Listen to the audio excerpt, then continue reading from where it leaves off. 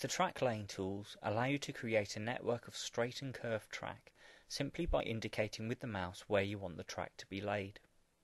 The white guide markers preview the curvature before you click to render the track. When the guide marker becomes yellow, this indicates that the track will be laid straight. Easements allow smoother transition from a straight to a curve and are especially useful on high-speed lines. Highlight the Easements radio button and resume track laying. There are now purple easement guide markers in addition to white normal curves and yellow straights, as well as a preview of the next easement section. You can now continue track laying with the left mouse button.